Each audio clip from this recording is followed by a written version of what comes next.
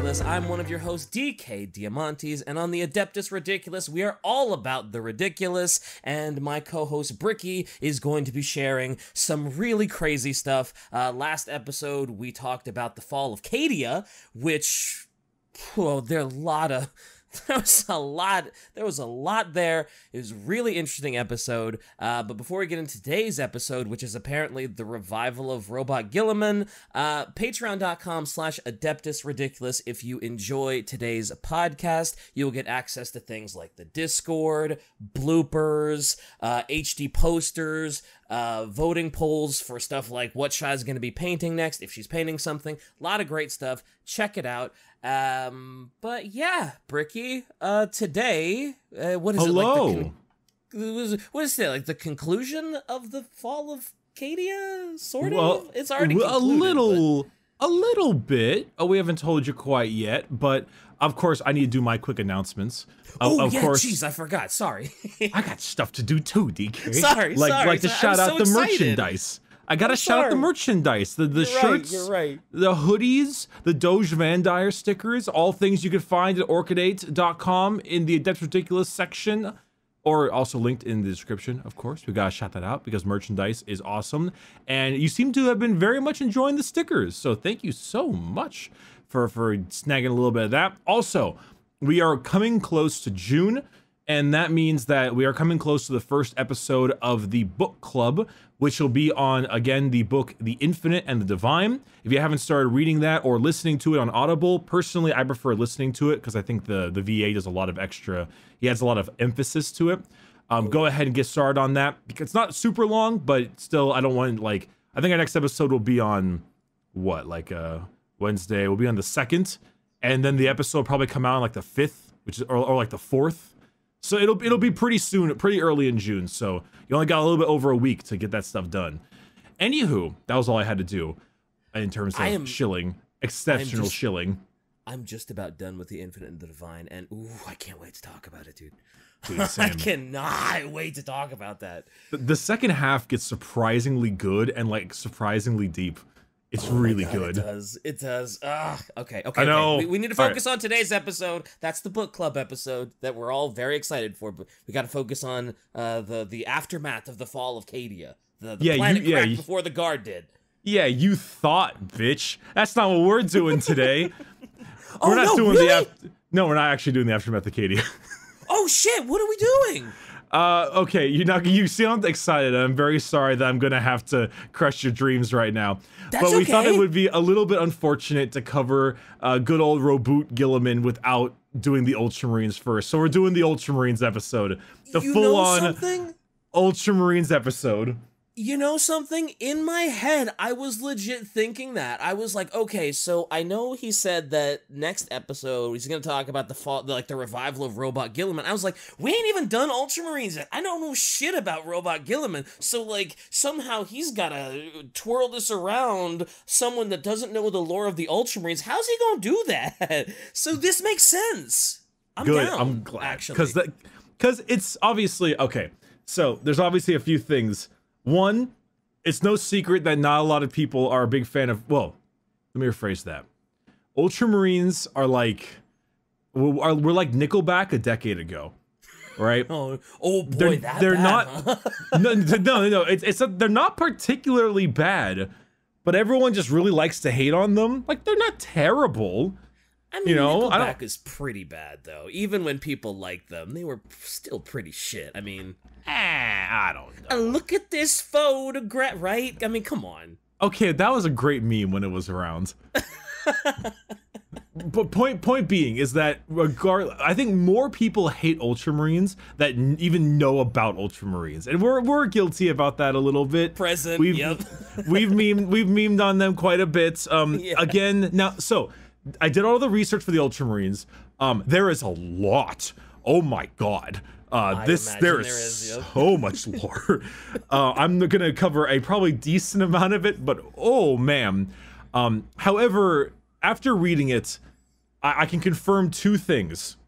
One, the Ultramarines are not as bad as people say they are. They're worse. And two, and two, Guilliman is a fucking Boy Scout. That's what I've heard. I've heard that Guilliman is amazing. You may hate the Ultramarines, but you gotta respect Guilliman. That's what you keep telling me every time I try and shit on everything Ultramarine. It's like, no, you gotta respect Guilliman because he's a fucking Chad and he's great and he's amazing and I guess fine, whatever. He is a Chad. He is still a Boy Scout. Like he's like a straight edge. It's hard to describe him. I'll get into it and you'll understand. But it is interesting, regardless. So let's go ahead and get started into the good old blueberries. I feel like some people might have a little bit more of an appreciation for them after today, if only slightly. Okay. So, Guilliman, our big man, is not only heavily documented across the Imperium. He is a Primarch that has almost all of his past meticulously detailed because he is him, Guilliman, as opposed to so many other Primarchs. But he's also pretty good looking. He's you know, he's a good looking guy. A lot of the Primarchs, a lot of Space Marines just look really ugly because they're all fucking scarred up or gross or like have all these like injection ports and shit in their face and neck and stuff. Guilliman's a good looking man. He's got that suave look to him. He's got that jawline, you know? And Guilliman, he was, obviously we all know, he got yeeted into the warp, all the pods. He arrived on Macragge. Also, there's going to be some pronunciation weirdness. I'm going to teach you how to say Guilliman properly. And it's not great. It's not, wait, so it's not Guilliman? Well, his last name's Guilliman. His first name, we always call Robot or whatever. You know, his first name is Roboute. Oh, no, he's Robot. I'm sorry, I'm not saying Roboute Guilliman. Roboute. His name is Roboute. Robot Guilliman. Beep, Roboute boop, Guilliman. Boop, beep, boop, Robot Guilliman. That's all. Robo Gorilla Man. Rowboat. You call him Rowboat if you like. Roboute Guilliman. Because he rowboats the Eldari. Let's go. Anyway, go ahead. We're not there yet. That's the next episode. Oh, sorry. I just know that's one of the memes. Well, our good man Roboute, Ro Eldar Butte. Sorry. He arrived in Macragge. All right, Macragge, the homeworld of the Ultramarines. Now, this, unlike so many other of the Primarchs, this was a pretty normal world. It wasn't too great. It wasn't too bad. It was fine. And it was on the fringe of space with some other of the Imperium's old colonies way back in the day of the Age of Strife. Wait, no. Age of Strife? Yes, Age of Strife. Back with the warp storms and shit. These worlds had these worlds had survived. And they still maintained a decent social order and hierarchy there, but like not perfect. Holy shit, Shy just sent us a bunch of different names for Roboute. Bobby G Sting, Robust Girly Man, Robot Gorilla Man, Roboute Guillotine. Robot Girly Man, there you go. G-Man. Huh? Wait, T.S. Gratchis get in the van? What? Rob. Just Rob. Every possible combination of the previous nicknames. Big Blue Mary Sue. The Emperor's Personator. Bobby McGillicuddy. Rumble Buff and Counterpunch. The greatest little derivative pile of blueberry pudding pop fuckery that has ever glazed the surface of this shitty little galaxy. Okay, I feel like that's a little extreme. This sounds like anybody calls him that. This sounds like she got this from 1D4chan. This reeks of 1D4chan. Oh yeah, definitely. 1D4chan, great for memes, by the way. Amazing yeah, great for memes. Not great for everything else. Anyway, so this area in Macragge still had like spacecraft, short range travel, kept them in check with like their recent neighbors as well. Like it was a functioning society. So when his capsule landed, the people, like, they found it when they were just hunting in the woods or whatever, just some regular old folk. And this wasn't seen as something, like, superstitious or wild or anything. They were like, whoa, that's an advanced fucking capsule that fell from the sky. And they opened it, and there was a baby inside of it. And they're like, shit, there's a kid in here. Like, they were pretty normal. And this child was taken to the noble governor of the largest capital city of Macragge, known as Conor Guilliman. Oh. And he found the son, and he's like, I will name you Roboute Guilliman, and he adopted him as his own kid. Okay, Pretty. so that's where the name comes from. Yep, he got it from his foster father. And like most Primarchs, he grew a little faster than he should have. Significantly more than the average person. He showed like insane amounts of determination, intelligence. At the age of 10, he mastered like most of the major tutor subjects for school. He mastered the arts as well, philosophy, history, understanding of human nature, psychology. But he was most adept, of course, at the art of war. And that was a big part of Macragge culture. They like to fight a lot. They weren't like barbarians or anything, but they were a little bit more industrial and a little bit more like... Do you ever play Endless Space 2? Nope. All right, that's fine. Anyway. What did you think I was going to say? This always happens, man. Endless Space 2, it's like space civilization. It's for boomers. Well, not this boomer. Yeah, whatever, man. Go listen to The Weeknd. Okay. He's really good. And then no one's gonna know that we had a whole conversation about The Weeknd before we started this episode. That's true. That's true. Now they know. They just have no context to it. But now they know we had one. And they get to deal with it. When he was at a legal age, he was given a force, like a little force of military, to pacify some of the northern lands of Macragge. There's some assholes, raiders, people out there. He arrived and he was able to sway the opposing raiders and forces. Like, he gained their respect of the war bands, and he like pacified the group, sometimes with force, but he was able to pacify the whole group and get them working together because he was just a really good diplomat. But when he came home, he found his capital city in like total fucking chaos. A co-councilman of his father named Galen, he led a coup against his foster dad. And this was hardly like a new thing. This was like a Tuesday on Macragge. But in this instance, it was a little bit more hefty.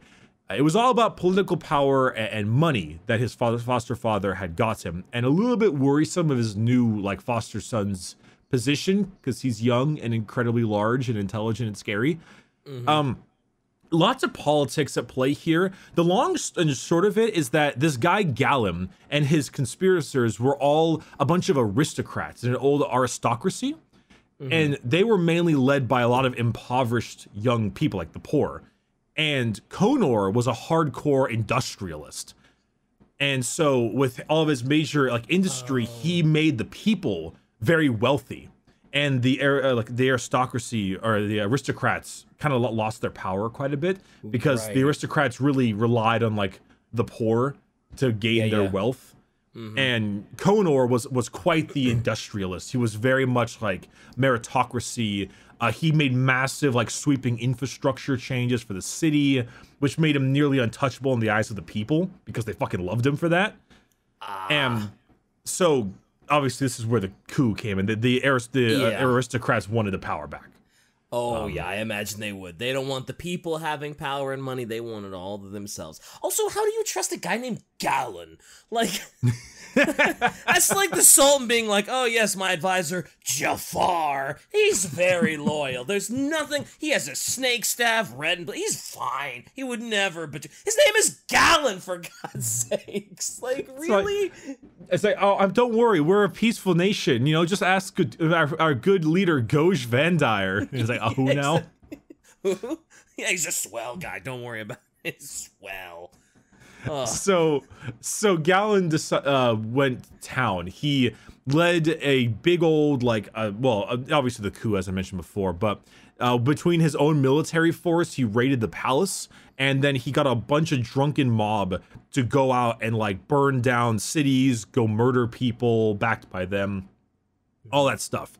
So when Guilliman arrived, he was like, oh shit. And he let the looters get dealt with by his troops. He's like, hey, troops that I just returned with, deal with the rioters, deal with the looters. I'm going to go get my dad. So he made his way all the way to the palace and found it just riddled with bullets and just mass destruction. And he found his father in the care of the medics. And his father, Conor, is a fucking Chad. He survived an assassination attempt against him. I'm not quite sure what it was, whether it was like a bullet that grazed his head or like a poisoning or whatever, but he was crippled for 3 days in the medic's care. And in those 3 days between surgeries, between like massive operations and being like dying, he commanded and instructed the entire counteroffensive to keep the palace safe. He was he was like the general being like, go secure this flank, do all this. And it's like, doctor, put the scalpel away. We'll get this done later. This whole time. Damn. So in and out of like surgeries and medical procedures, he was just like, yeah, dude. And he was giving orders to like stop the coup. Yeah, the palace, besides like the destruction in there, was mostly secure because this dude was leading his forces. And it was like, damn, Guilliman's dad is cool. That's impressive. That's pretty dope. that dip, buy that dip. Yeah, buy that dip. You need that dip. Jesus. So Guilliman then, after a bit, talking with his dad told him everything, who attacked him, confined all the people and that stuff. And then his dad, shortly after, passed away, of course. From his wounds. Yeah, from his wounds. And he told him everything, whose blood, like whose fault it was and whose blood was on their hands. And Guilliman's cold and collected attitude was nowhere to be found in the next coming week. Oh boy, I bet he went on a rampage. He was not pleased with his like just art of like war, his genius mind in terms of battlefield. He crushed the rebellion just like outright, extremely easily within days. And then he found all of the conspirators and the rioters.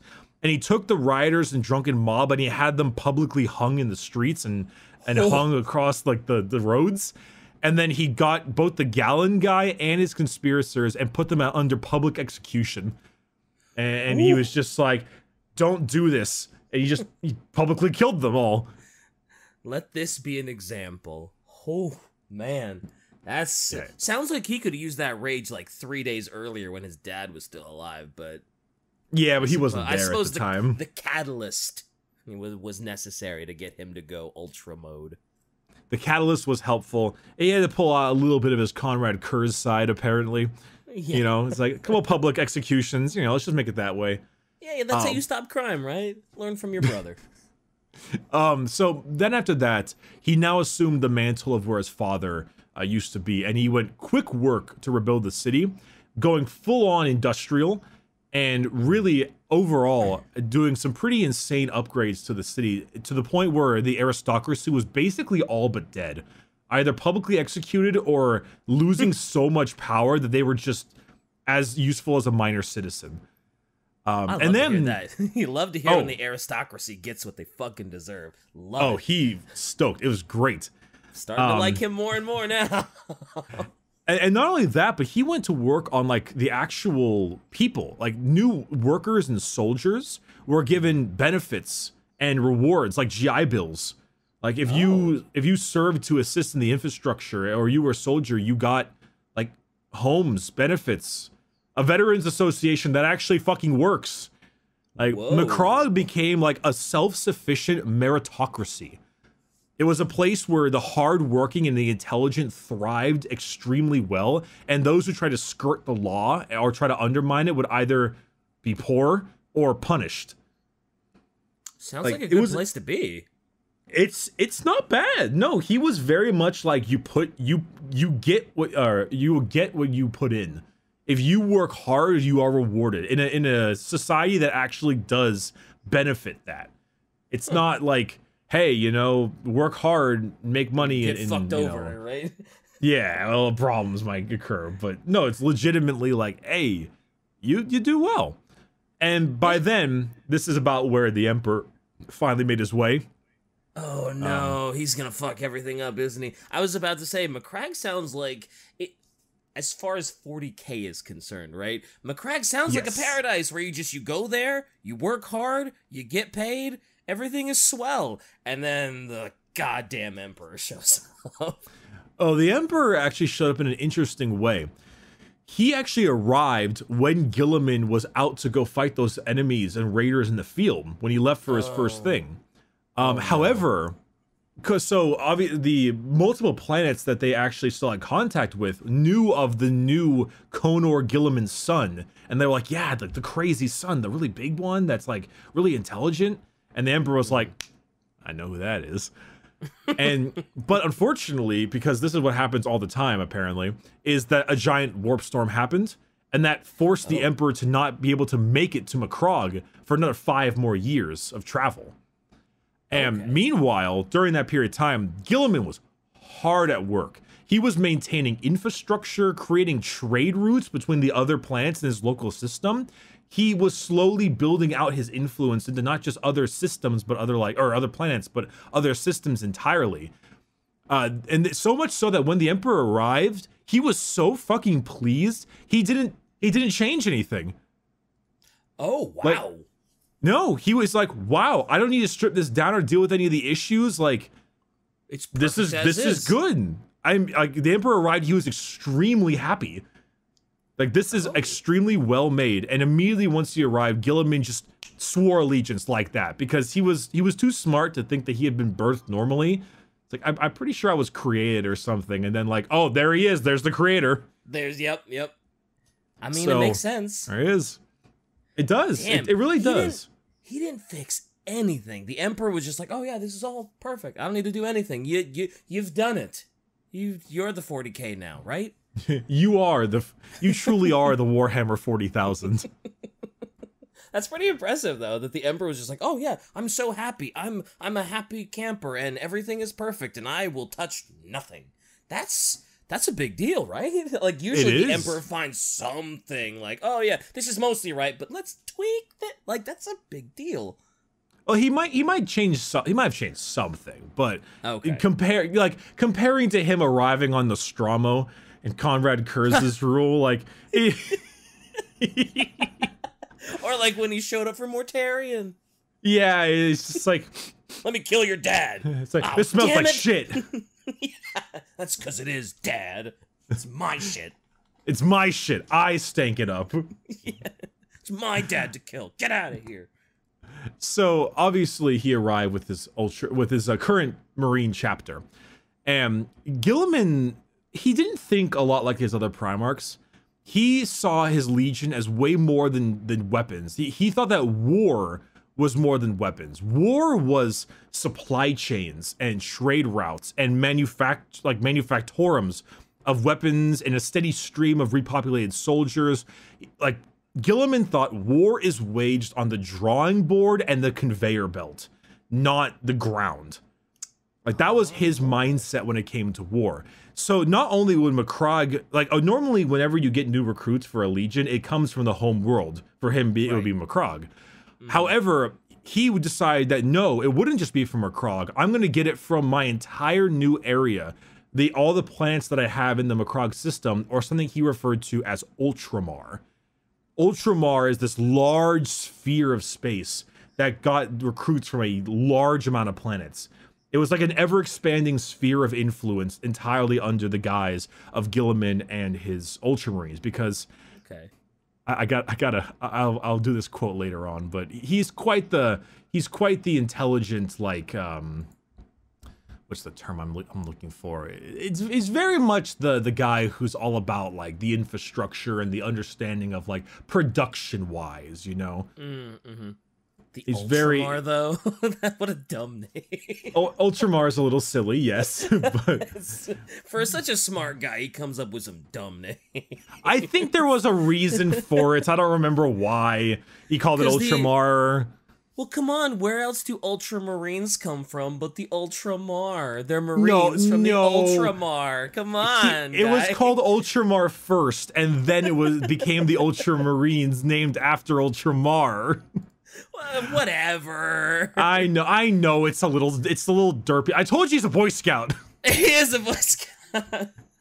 That means, so that's another reason I hate the Ultramarines, because it's a dumb name and a dumb origin for a name. But Roboute Guilliman is still pretty great. He's a smart man, and he understands the importance of figuring out supply chains and strength through it. Now, he taught like a very specific way of thinking. It's a dual doctrine. One side is about courage discipline, skill, and adaptability. That's the practical side of war. The other was planning, precedent, analysis, and assessment, which for him was the theoretical side. And he was, again, he's a nerd, I know, but he really got this part down. He's like an accountant who loves his job. It's very silly, but during the Great Crusade itself, the Ultramarines liberated more worlds than any of the other legions.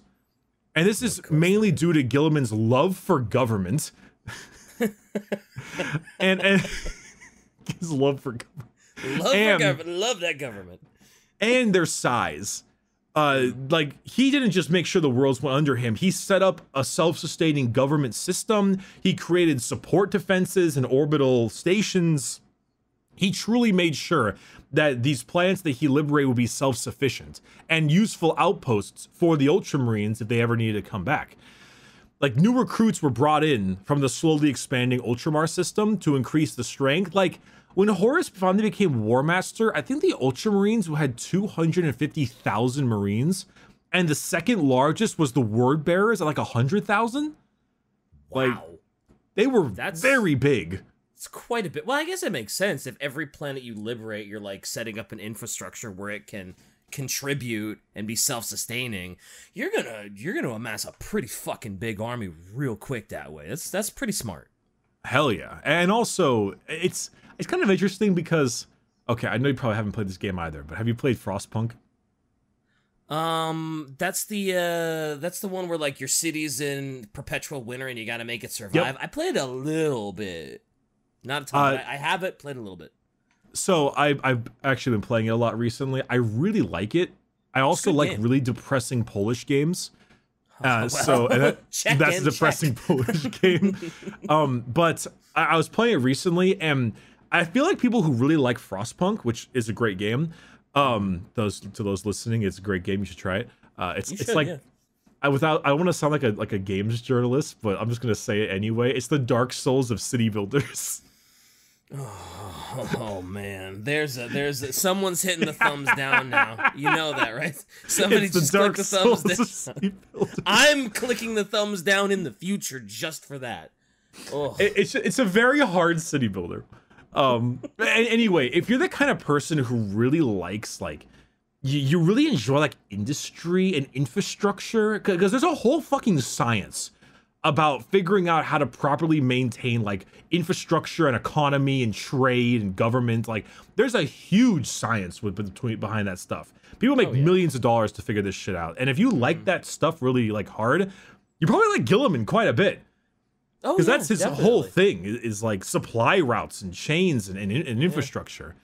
Hell, when Horus became War Master, when he was finally given War Master after the I forget exactly the war's name, but the big orc war, and right after that, he actually, like, unlike a lot of his other brothers, Triumph of Ulanar, that was what it was called. Unlike his other brothers, Guilliman was like, okay, Horus is the War Master. He accepted this without any resentment, even though Horus kind of believed that Guilliman would have been a better fit. It kind of sounds that way. Like, I mean, considering what he's done with Ultramar, Ultramar,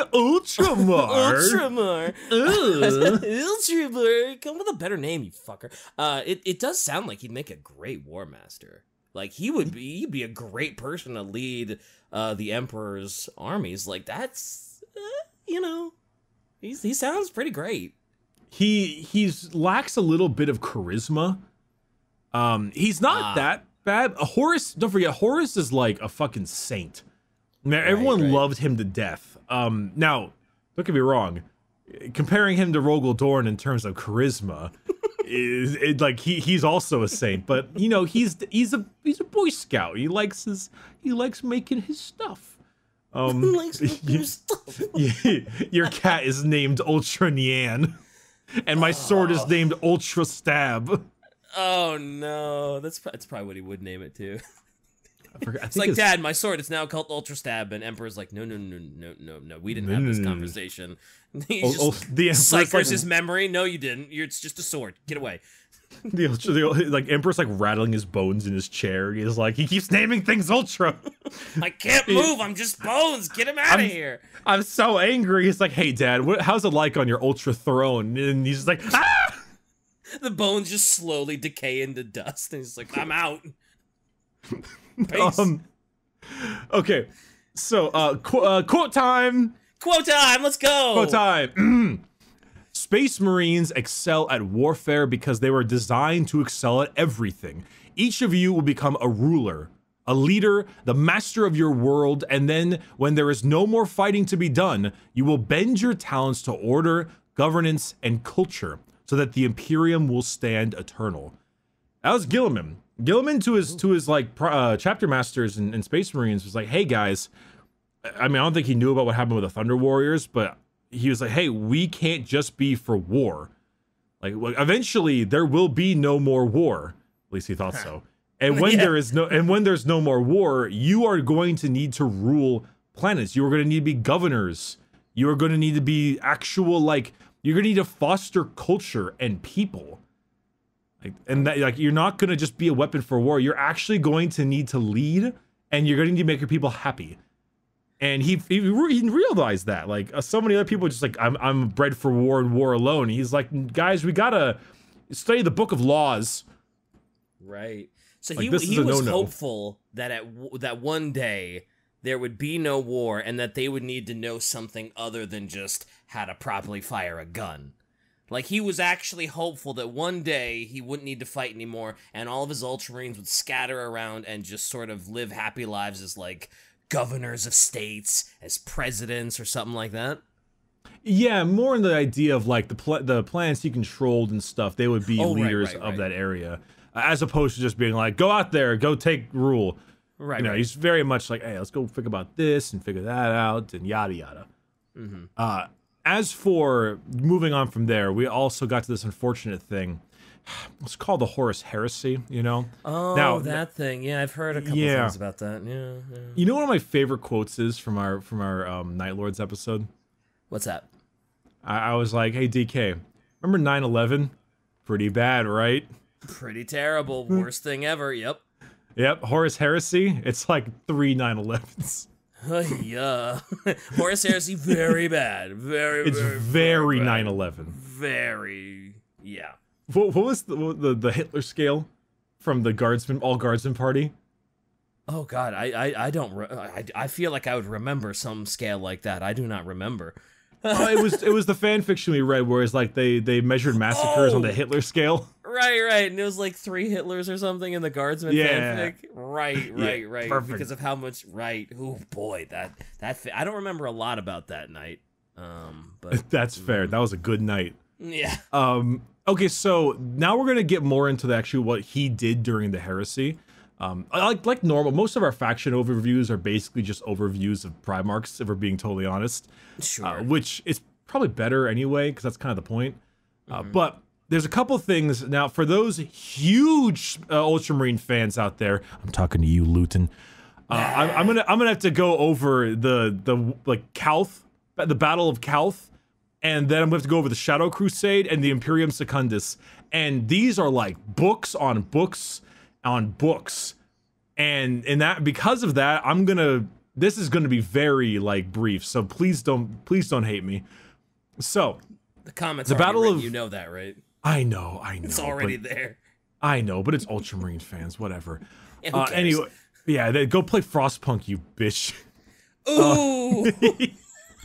I actually really want to play more Frostpunk. I like Frostpunk. It's a great game. It's a really good game. Yeah. Anyway, this isn't a Frostpunk review. We'll talk about Frostpunk. We'll talk about Lima Russ.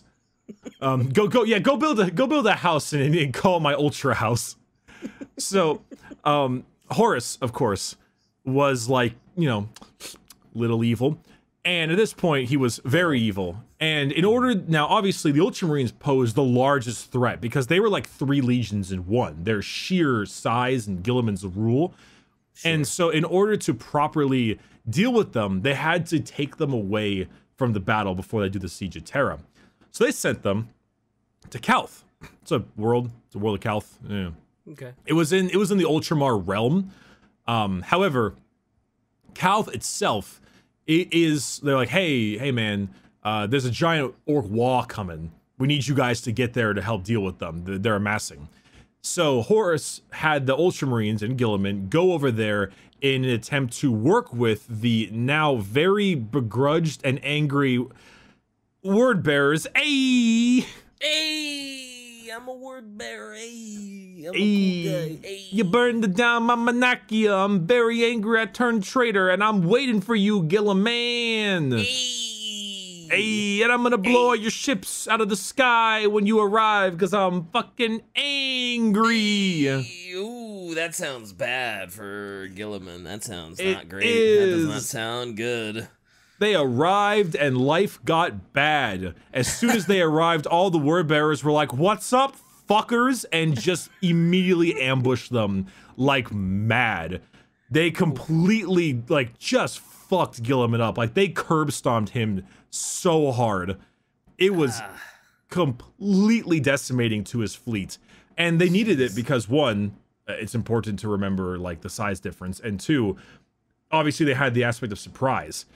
The thing is that this is the giant, like, battle of Calth. And the word bearers killed, like, ungodly amounts of Ultramarines. They got slapped.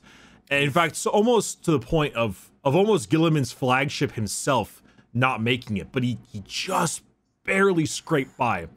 And for a while, they had a bunch of Ultramarines leading, like, assaults on, not leading assaults, leading background attacks on the planet's surface itself, barely making it through or, like, bunkering up.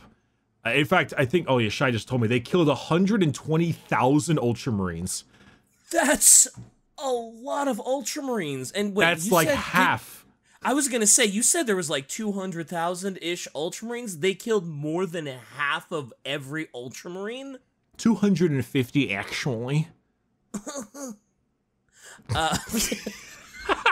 Well, there was 250 when Horus became War Master. He might have had more. I don't know. Point being, they killed a lot of Ultramarines in this battle.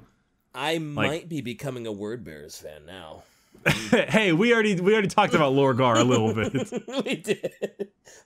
Jeez, that is one hell of an ambush, though. Like, I was thinking, like, oh, okay, yeah, they're gonna get jumped, but it's the Ultramarines. Surely, you know, they'll, even through an ambush, they can just, oh my god, let's strategy this shit out, and we'll make a comeback and fight them off, and yeah.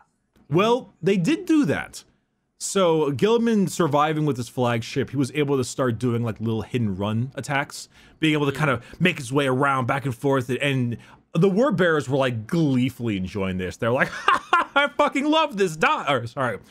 I fucking, oh, never mind.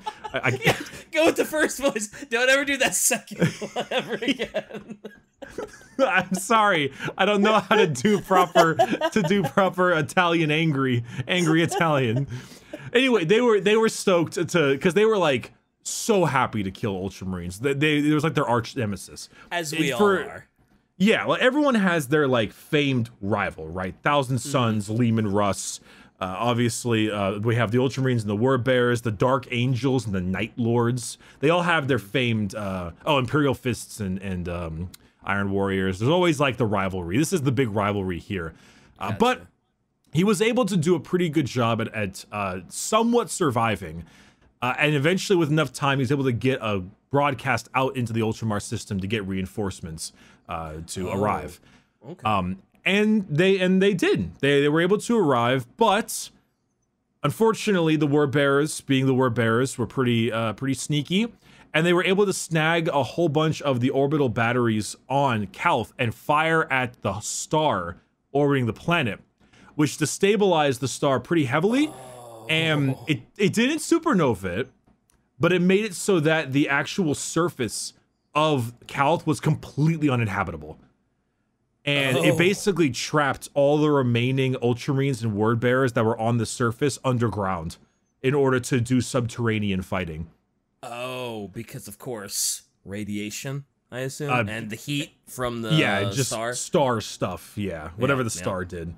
always radiation in 40K. There's always radiation. Somehow that triggered a radiation explosion on the planet, right? And there's always something like you can't go on there. Why? Because your teeth will fall out. I don't know. Though I must say, between Lorgar being the yellow crewmate and Guilliman being the blue crewmate, oh no! Unfortunately, the red crewmate had to arrive, and our good man Eresus had made it, and our good man Erebus was like, "Hey, I'm gonna do more rituals," and he decided to cast a gigantic fuck off ritual because he loves his rituals. And he made this thing called the Warp Storm, like he did in Cadia. Oh god, he made a oh, that's bad. He did it again! He can't keep getting away with it! He can't keep getting away with this! So he made this giant Warp Storm called the Ruin Storm. And the Ruin Storm's entire point was to cut off Ultramar from the rest of the galaxy and stop the Ultramarine reinforcements from making their way to Terra. And so when the Word Bearers dipped, like leaving all of their dudes on the planet, because who cares, the Word Bearers aren't nice guys. Sure. They were able to cast this Warp Storm and be like, it sucks to be you. You can't make it to Terra, haha. And they left Cal. Shit, I'm out. What? That's what they did. I'm just imagining that meme, but just with Lorgar's face. And he's all holy with all of his fucking scripture around him. By the Emperor, I'm out. And then they out, and then the Ultramarines can't get in because the Ruin Storm. What an apropos name for a warp storm. I know, Erebus just loves his warp storms. But after that, we then moved into something called the Shadow Crusade, and this is when things get exciting because it wasn't exciting enough. I know, right? So Guilliman, being like battered as hell from this fight, after a bit was able to kind of start getting his group back up, right? Getting some things up and getting a force. And this is actually turning into more of an underdog story. Because after the Battle of Calth, the Word Bearers, of course, Lorgar, linked up with the World Eaters with Angron. And they launched this giant crusade against the 500 worlds in Ultramar. Yeah, Ultramar has 500 worlds. Damn. It is big. There's no reason why, or it's obvious reason why he's got the biggest group, because there's a lot of people in Ultramar. Yeah. Well, with the way he set it up, I guess it makes sense that he'd have 500 worlds since he's, he's making sure every planet's self-sufficient, and yeah, that makes sense that he has a shitload of worlds. Typical Guilliman accounting. Yeah, sure. So they decided to lay waste the best they could to that world, or to that region of space, Ultramar. So Lorgar and Angron worked together, and they were able to destroy 26 worlds before Guilliman's fleet was actually finally able to arrive. And Guilliman's fleet, it looked like a fucking rust bucket. It looked so horribly destroyed. It was 41 ships, consisting of his current warship, which it's not called Ultra Ship, but it's just as Boy Scouty. It's called the Marship. It's called Courage Above All. What a dork. It's very it fits the Ultramarine Roboute Guilliman manner, but I know he's such a Boy Scout. It's so funny. I guess you could say he's got Roboute Guilliman manners, huh? He's a Boy Scout. Where's your drum set? Shy. Put the sound effect. Let's go. Put the sound effect, Shy. Let's go. Do it. Anyway, the Ultramarine armada was just this cobbled together fleet of ships. Like, it was a ragtag force, but it was still a force, and Guilliman was doing the damn best he could with what he had, because he's a smart guy. And he made it to the planet of Nuceria, which we haven't talked a whole lot about. Basically, it's the homeworld of the World Eaters of Angron. We'll talk about it eventually. If I'm not mistaken, I think the World Eaters were trying to eradicate all life from it. Either way, he arrived there, and he was leading this fancy two-pronged assault. Both Lorgar's flagship, which was known as the Fidelitas Lex. Okay. It was Lorgar's big flagship. Fedoritus. Oh no! I'm thinking of the fucking Amokus guy. He's standing there. He's like Fedoritus. Oh no! I was gonna say Shai should get a picture. Shai should get a picture of like the ship and put like a fedora on it. The Fedoritus. That thing, the Fidelitas Lex, was in the sky fighting off the Ultramarines and the Conqueror, which is the World Eater's flagship, which is much more World Eaters. So what Guilliman was doing was this like kind of fancy two-pronged assault, and it's actually kind of a cool sight with the battle because like all these dudes are fighting the World Eaters on the planet's surface, and normally the World Eaters would just carve through them because they're so goddamn angry, but the Ultramarines are so goddamn angry that they're like meeting head to head, and going through all of that is just like, it's just a massive battle. And then Lorgar's flagship actually like started to die so much that the escape pod started launching and the thing started drifting into the atmosphere and it landed into one of the oceans, and you see this like moon-sized ship just go like slam. Jeez. Like this is just a fucking bloodbath, man. God. But then things get really fun. Eventually, with enough time, Guilliman was able to confront Lorgar himself, and the two of them had their duel. It's cool. I like when when the Primarchs duel. It's always fun. Right? That's I love it too, because they're they're these two big beefy let's go. Like it doesn't get much better than two Primarchs fighting, right? Hopefully not. I mean, it shouldn't get any better than that. Yeah. But as they were fighting each other, Lorgar and Guilliman were obviously in the beginning were decently evenly matched. They're bouncing each other in between, and then also like all their dudes are fighting around them. It's like the Bane and Batman fight at the end of the Dark Knight Rises, where like everyone else is just punching each other. The two of them are just going at it themselves. Right. But at the time, Lorgar had this thing, it was called a Crozius. It's like this fancy, like mace maul thing. He had some reach compared to Guilliman, but Guilliman had his like big power fist, right? And as the two of them were dueling, they kept on smacking each other in the usual, but then Guilliman got this solid uppercut right into Lorgar's sternum. Oof. And cracked his like ribs and his sternum and just like hemorrhaged his chest. But at the same time, Lorgar took that maul and just bashed Guilliman's head. Hit him dead in the side of the head and bleeding. Like Lorgar's now bleeding heavily internally, with now Guilliman's like half of his face is like fractured, and like blood is just, his skull got cracked. I was gonna say that didn't kill him, because I mean like. Oh well, he had a helmet on. Okay. I thought you meant he didn't have, like, I thought he was going in without a helmet, and, like, he got hit upside the head from Lorgar with that big old maul. I was like, this fucker's gotta be dead. Like, no.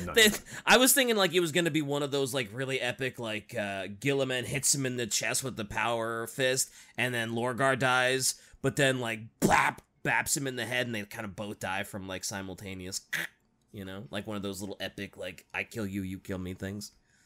Yeah, I mean, they both definitely traded their blows, but no, they're both in a lot of pain, but not quite dead. Gotcha. But then things got a little worse when Kool-Aid Man style blows through the fucking wall comes Angron with dual-wielding chain swords, and he's just there, being Angron, being just like fucking furious. And it's like, it looks at Guilliman and he's like, let's go! Even after everything that he went through with Lorgar, he's still just like, oh yeah, sure, I'll fucking 1v1 you, and he's still able to? Oh no, he doesn't want to 1v1 Lorgar, wait, not Lorgar, fuck, Angron, but Angron, he doesn't give a shit, he's like, let's go! Oh, okay, I thought you were saying Guilliman was like, let's go, I'll fuck you too. Okay, no, I got you now. Oh no, I was a little like confused, that. I was like, whoa, Guilliman, okay, who the fuck is a badass? Well, he did fight Angron, don't get me wrong. Yeah, oh yeah. But it was less of a fight, more of a retreat. Like, Angron was doing that thing where he just has like a flurry of attacks. He's like just beating on him over and over again. And Guilliman's just like blocking and blocking, but he keeps on backing up as he blocks. Like, he can't get a hit in because Angron is like just a whirlwind of attacks. Damn. Like, he's ridiculous. But during this time, the currently bleeding and pained Lorgar was like, there's this thing called the Butcher's Nails, which is the shit that you stick in your fucking brain. That it's like some kind of implant that makes them really, really angry. Oh, right. And Angron has a shitload of those in his head, right? Yeah, you can see them in his brain. I think that's what like his dreads look like. They're not actually like dreads. They're like fucking they're the Butcher's Nails, right? Yeah. Okay. Right. Yeah. It was killing Angron. That's right. It eats at your brain a bit if it goes too much. So he was seeing Angron go fucking mad, and he's like, "Oh my god, Angron's gonna kill himself through all this like fury." And so what Lorgar started doing was he was like,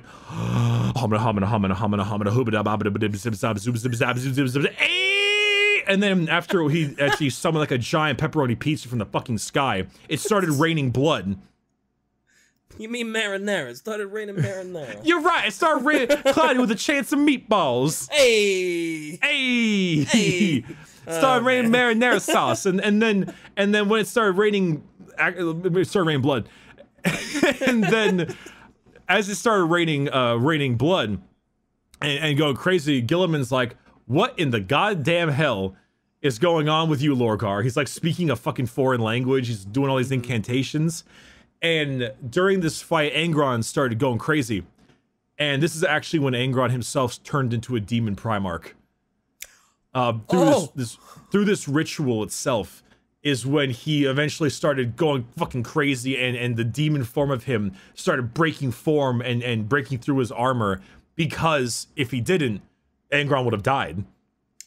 Oh. So, in a sense, Lorgar turned him into a demon Primarch or a demon prince in order to stop Angron's death. Oh, to save his life. Oh, to save his life, quote unquote. Quote unquote, yeah. In a sense, I think there's a good chance that Angron would have killed Guilliman because he got a good chainsword like shank in his stomach and like revved it up a little bit into his organs. Ooh. Which isn't great. No, not wonderful, but Guilliman. But at this point is when he started transforming, and I think because of that, he was able to get away. So Lorgar hemorrhaging blood, Guilliman just battered, and Angron breaking into his new form. Guilliman was like, "Yo, fuck this shit, I'm out," and he left. That is a great time to fuck this shit. I'm out. Wow, because Shai was posting a couple pictures of Demon Prince Angron, and boy, he's nutty. That's a motherfucker. Also, I love GW's naming processes. You know, the defining trait about this guy is he's very angry. What should we call him? Angron. Angron, yeah, mm-hmm. Erebus, Giant Warp Storm, Ruin Storm, can't go back to Terra. They're stuck in this section. They're all trapped. Okay, without the help of the Emperor, we now need to create like a second form of government in order to survive in this period of time. We're gonna call it the Imperium Secundus. There's a couple people here. There's Guilliman, Lionel Johnson, Sanguinius, and they're all there, and they're like, okay, shit, we need to create like a second form of government. Guilliman was like, I don't really want to declare myself the Emperor of this Secundus because how power hungry Horus was. I'm gonna give it to Primarch Lionel Johnson. Okay. And who arrived here with his Dark Angels. Even though he didn't really trust Lionel Johnson, he was like, I don't really like you a whole lot. Though with some time organizing this new second Imperium Secundus thing, Guilliman survived an assassination attempt by the Alpha Legion. Alpha Legion. Hey, who are they? Who no one knows. Exactly. And, who was it? And eventually, my boy arrived. And you might think my boy is Vulcan. It's not. Yeah, who's your boy? I have a new favorite Primarch now. Conrad Kurz. Conrad Kurz. Let's go. I've been reading those Night Lord novels. I fucking love the Night Lords now.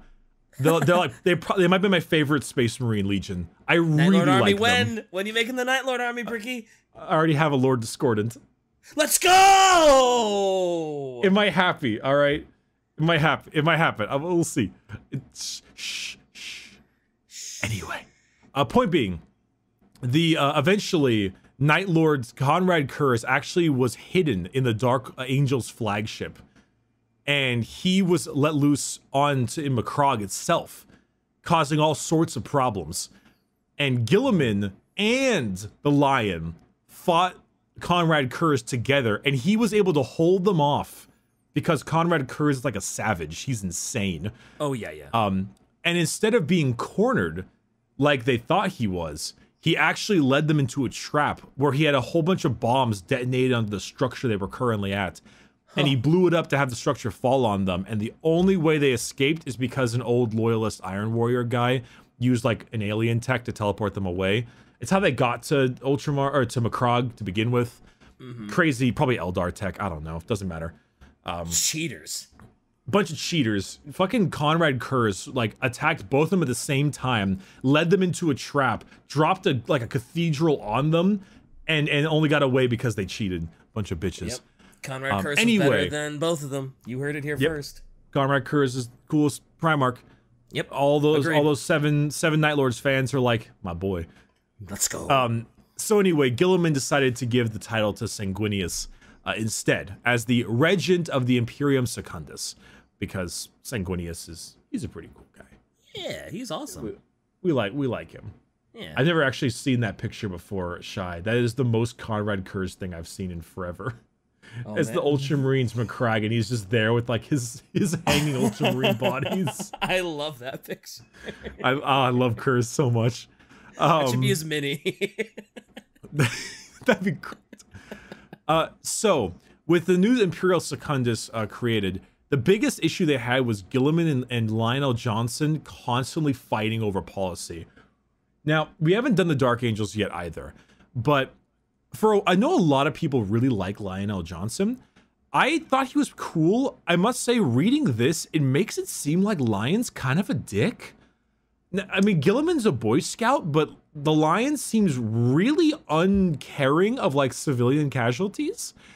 Though, basically, he's really pissed at Conrad because we meme a lot that the Dark Angels are Chaos Legion because a lot of their group went to the Fallen, which is like a turn chaos. A large amount of the distrust in the Dark Angels was fostered because Conrad Curze is a troll. Curze, with his actions, is one of the main reasons why the Dark Angels hate, some of the Dark Angels went to Chaos, or it's assumed that way, and a lot of people are distrusting of them. So the Lion was like hell bent on dealing with Curze, like on hunting for him, and he was like, "Yo, Guilliman, he's on your planet. Declare martial law across the entire planet." And Guilliman was like, "No, excuse me." No, I'm not doing that, you fucking psycho.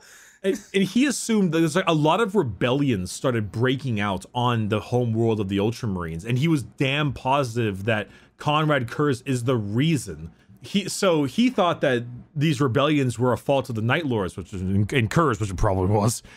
And in that area of the rebellions, Lion was like, there's a lot of problems there. Let's nuke them. And Guilliman was like, no. No. Stop it. You're a psycho and I don't like it. Like, you are not doing these things, man. Cut it out. Please stop that. And like I think the Lion is like becoming a paranoid mess because the Curze is like, he's like this bee that keeps flying by his ear, and he can't deal with him. In fact, like so much of that kept going on that eventually they were able to finally capture him with a more conventional Space Marine assault, and they were able to capture Curze, and they held him to account on a public trial for his treason, which I love because Curze had one of my favorite dialogues in all of it. I think it was during this trial, maybe it's during something else, but he called Guilliman, quote unquote, an avenging bean counter.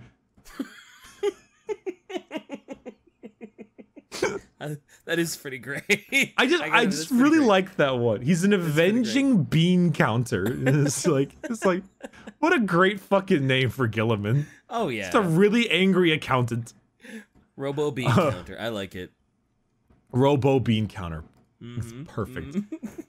But during this trial, Kurz was like, he actually revealed something. He was like, Lionel Johnson actually did order orbital strikes against the rebellion, against Guilliman's wishes. Oh, did he? And this revelation made the Lion so angry, he nearly went to kill Kurz in the middle of the trial. Oh, shit. And instead, because of like all of this, and Guilliman and Sanguinius was like, okay, all right, Lion, you're out of the group. You're out of the group. You've been banned from my server. Get the fuck out. I'm surprised it took that long with all of their little spats, because although it's weird, like to me, Lionel Johnson is doing like the typical Imperium thing. It's like, oh, there's someone I don't like, just fucking nuke him. There's someone I don't like, martial on, let's go fucking get him. It's like, that's so Imperium, and for Guilliman to just be like, no, I care about, you can't do that to my place. Fuck you, man. It's a very almost, he's a caring guy. After the trial, they said, hey, we're going to try and breach the Ruin Storm to get to Terra, who they just found out still lived. And of course, they were like, hey, the Emperor's still alive. We got to make sure he's got defense from Horus. And as they attempt to navigate said Ruin Storm, the fleet of the Ultramarines, Dark Angels, Blood Angels came across like, God knows how many fucking horrors during the Ruin Storm. Yeah. Where Guilliman again survived an assassination attempt by word bearers. Because, of course. Of course, yep. Finally, left behind in the space where Davin had been a breach in the Ruin Storm, which was visible to their fleet, and the path would eventually lead to Terra, of course. Okay.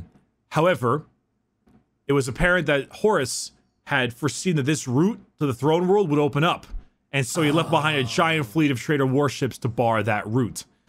Because, of course. Of course, sure, why not? So lots of the Iron Warriors were basically there to stop them for a time being. Long story short, after this major battle, Conrad Kurz dipped. Because of course he dipped. Sure, he was like, because he's the sneakiest sneaky man, 9 foot tall man. You never because see him. He's always gone. He's out. He's fucking Kurz. The Siege of Terra, of course, happened. The giant, important siege. Obviously, our good friend Sanguinius and the boys were able to make it to an extent. Yeah, Sanguinius. Sanguinius. Sanguinius. He's off fighting demons. Oh, Sanguinius. But unfortunately, of course, as we all know, a large amount of other guys, particularly Guilliman and stuff, were not quite able to reach the actual major battle of Terra itself. They were held back too hard. So the Lion, Dark Angels, Space Wolves, these guys were like hours away from the major final battle between the Emperor and Horus. And, they're like 4 or 5 hours too late. Yeah. I'm skipping a lot here, but you get the gist of it. We talked about this many times. Oh yeah, we have a Horus Heresy trilogy that you can go watch for a more in-depth thing. Just imagine if they had made it though. That would have completely turned the heresy on its head. But they did. It would have. So after the heresy, after the Emperor died and everything, Guilliman took command of the reform of. This is the thing we never talked about after the heresy. He took command of the reform of the Imperium. He was like, okay, a lot of us went under threat of chaos. All these problems happened. We need to fix what had occurred. So after tons of infighting, tons of problems about who should be the Lord Commander of the Imperium, Guilliman eventually took this entire throne for himself. He led through the Great Scouring to get rid of more of the traitor legions. And he, through large amounts of time, would say that never again would one person, no matter how noble their motives, wield the power of an entire Space Marine Legion anymore. It would now be split among chapter masters, and no single person would hold the entire power of a Marine Legion, so this would never happen again. Right. In fact, with enough time, well, it makes sense. And he was like, okay, we need to diversify power, diversify structure, make it so that we can't wield all this strength at once. and he created something that you might have heard of called the Codex Astartes. Okay. Kind of a meme. It's basically a book on how to do things. It's like, follow the book. Now, this one of the reasons why the Ultramarines are so anal is because they follow that book to the letter. Like, if they do something and they're like, the Codex Astartes does not support this action, it's like, shut the fuck up, Blueberry. Like, it's Spacebook says this is bad. Like it's they're so annoying with their Codex Astartes. It's a smart book, it makes sense, but a lot of the other Primarchs were like, I don't believe in this. I'm not down for this. Okay. Like, I don't agree with your Codex Astartes. I don't like this very binding book, this very binding set of regulations. Right. Some it's people not fluid. It's too strict. It's too It doesn't work for them. You gotta go outside the box. Yeah, you gotta go outside the book. Some people like Rogal Dorn really didn't like it, but eventually accepted it. Ironic that Rogal Dorn didn't like regulations. I thought you were gonna say Rogal Dorn didn't like it because he couldn't read, but okay.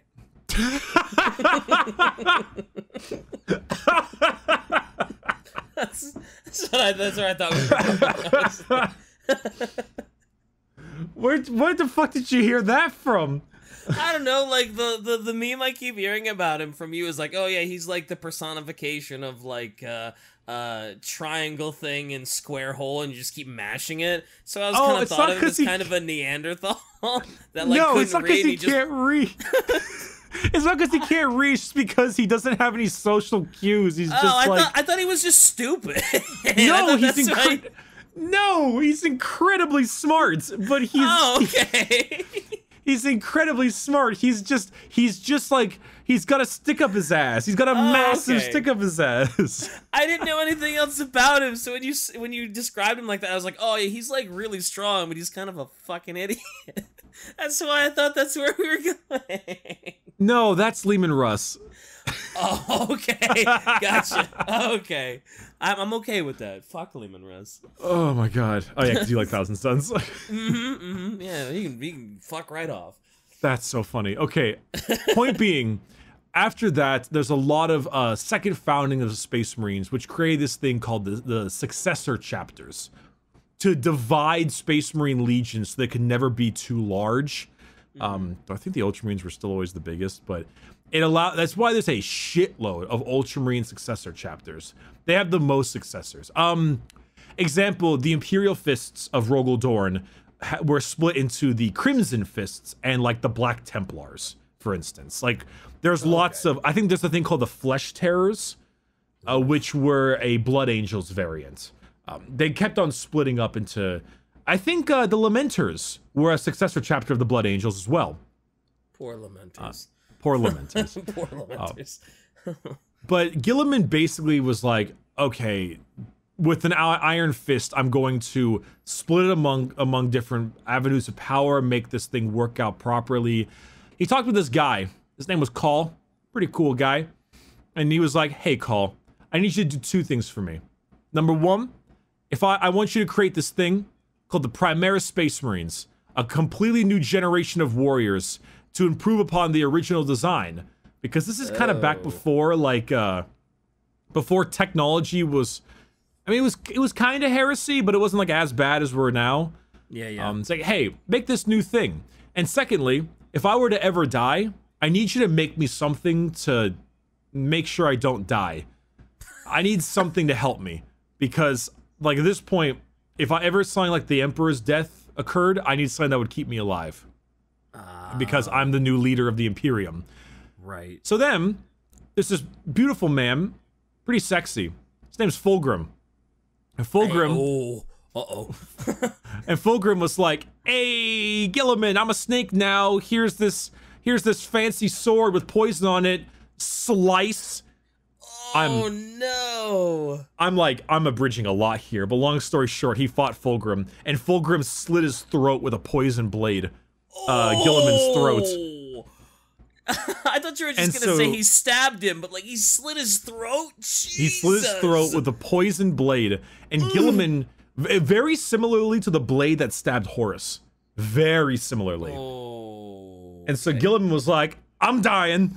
And they stuck him into a stasis chamber, like a stasis field. And for 10,000 years, he was stuck there, frozen in time, physically impossible to heal, while simultaneously not able to do anything. And for the longest time, there's that thing that GW does, where like all the Primarchs kind of went and did their own thing. Like, we think Rogel Dorn is dead, but not sure. Leman Russ and Corvus Corax ran into the warp. Jagatai Khan was like, I'm coming for Dark Eldar booty, and he's in the webway. They're all like gone, right? And this is where Guilliman went. He got shanked, and now he was stuck in stasis for 10,000 years. Yikes. With that, go ahead. I thought you were. I was gonna say, like, is this one of those things where like he's essentially asleep, or is he like perpetually like awake and aware and constantly feeling the pain of a slit neck? It would be more grimdark if I said the second, but I'm pretty sure he was just frozen in time. Where like he probably just wakes up again 10,000 years later. I was gonna say, if he wakes up from that, he's gonna be fucking insane. Like, oh yeah, no, probably not the Necron years variant. Of constant, yeah, okay, cool. That being said, obviously there's a lot of abridged stuff near the end in order to get this done, because Guilliman is everywhere. He's like the guy, you know. Gotcha. Like if you had to think of the most iconic character besides the Emperor in terms of Primarchs, he's probably the one. Though, obviously being in stasis for 10,000 years, it's soon time to wake him up. That'll be our next episode. Ooh. Oh my god, the Ultramarines had so much. Though I want to leave you with a quick quote from Roboute Guilliman when he did wake up, to kind of get you an idea of what he thinks. Okay. So he wakes up, and his first quote is, "Why do I still live?"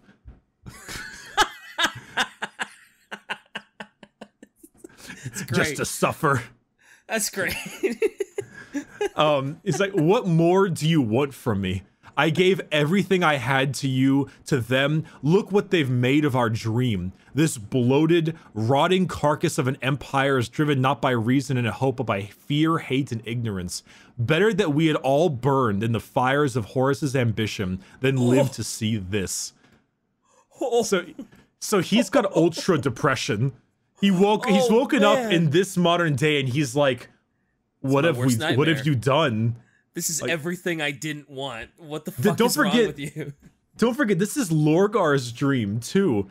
Like, the arch enemy of the Ultramarines is a zealotous religious cult.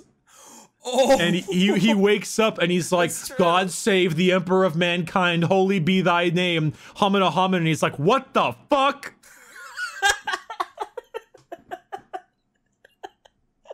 Oh man, the irony. The pain, the sadness, the suffering. Oh, I mean, I think this episode successfully made me like Roboute Guilliman. Like, he seems like a pretty reasonable, cool dude. I still think the Ultramarines are trash, though. I still not a big fan of the Ultramarines. Gotta be honest, when you were like, oh yeah, they got ambushed and 120 of them died, I was like, oh man, Word Bear's sick, bro. Let's go. Let's get it. Let's get it, dude. Damn it. At least Guilliman's cool. Guilliman's cool. I like him. He's a reasonable, well thought out, strong, just dude. He's cool. I like him. So you successfully turned me into the meme of liking Roboute Guilliman, but still fuck the Ultramarines. So good job. All right, fine. At least you understand why they're everywhere, because they're the tactical, and also they have the most Ultra Bar, right? They well, it makes sense they have the most people too, because like they have the largest contingents of Marines. Why they always get the releases. Why everything is always Ultramarines with GW, because they tend to be the largest legion. Mm-hmm. It makes sense. I think they're interesting. I think you definitely like Guilliman a lot more if you're the person who enjoys the logistical side of that kind of stuff. Yeah. If you like reason, you like Guilliman. Yeah, he's like a reasonable, good leader. Care about my people. I care about what happens, and you know, he's a good guy. He's swell. He's swell. He is swell. Ultramarines fans out there, I know I had to abridge a lot because I'm sorry, that's kind of your fucking fault for having 9 million goddamn books on your 9 million goddamn battles. But you know, if I can convince DK to be like, he seems cool, I did my job. Yes, you did. Still fuck the Ultramarines, but I like you, Guilliman. You're all right. God damn it. All right, fine. You know what? It's a little. There's a little more character added to him when he has ultra depression later on. Oh God, I bet. I think he'd be hilarious after waking up. Like, I can't wait until we get into a little bit more about how he was when he woke up and he saw just this. That quote at the end was fucking amazing. Where's the Shy? Do you have the picture of him sitting at the throne with Celestine and all the people around him? I believe that's like the main image with him. I think I've seen that one, and it is he does not look like a happy camper. No, he's sitting on his throne. He's just like really sad. I always think it's interesting because like Celestine in that photo is putting on his iron halo, which is like a field or whatever, force field. Yeah. And I just imagining him looking at Celestine being like, my father would be disgusted by you. Like, you are a zealotous, insane demon. Basically. It's like when you really think about it, he probably looks at Celestine like, what the fuck? Oh man. I'm just so curious to see how he handles like the sort of present time that he's in. 'Cause like everything around him must seem so nigh heretical that like he's gotta lose his fucking mind. Like, he's gotta go absolutely stir crazy. But yeah, I am so curious to see how this goes now. Okay, I guess that is the photo, but why does she have flex tape? Why does she? Maybe because she's trying to flex tape the wound on his neck, you know? It's just, you know, you gotta... But he's already alive. Never mind. Fuck it. All right. Anyway, I'm gonna head us out. I'm taking us home. Take us home.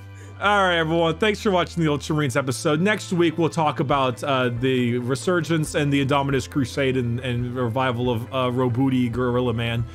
Minus the Brick, you can find me at Bricky everywhere. DK, where can they find you? DK Diamante's everywhere for all intents and purposes. We're just not gonna talk about Instagram. Yeah, you can find Shy at Quite Shallow, Quiet Shy, all those places. Shy, we'll have a shorter episode next week, I promise. Maybe. I'll see you all later. Blueberries for life. Fuck 'em.